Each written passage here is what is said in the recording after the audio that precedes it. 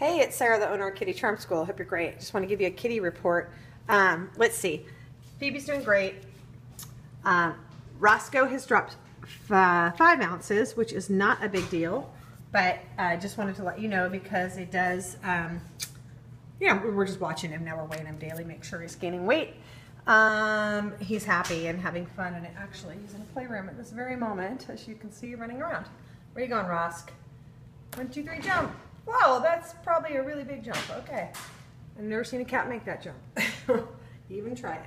So, Natalia is who I wanted to give you an update on. She's a little upset. At first she was fine. I could pet her and stuff. That's why she was yellow dotted. It just means no kids. But we red dotted her. We went to weigh her. She had dropped 1 ounce only the first day, but we haven't been able to weigh her. We weigh every couple days, and we haven't been able to weigh her today. She's fine, and I can walk up and she'll smell my hand and stuff.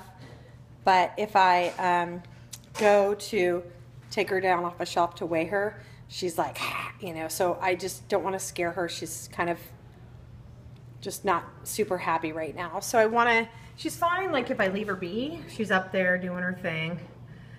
Got food by her, but I don't want to get bit, and I don't want to stress her out by weighing her. So I just want to let you know that since we normally weigh a lot, I don't have an indication of exactly how much she's eating. What I did do just now, which is why she's in this corner, is I built her this zone because she likes to be up here. So I built this zone of a completely dark, nice space, and there's every kind of food and water up there. And that way, I'm hoping she'll go up there tonight and get comfortable and not feel exposed and eat. So we'll try to weigh her tomorrow.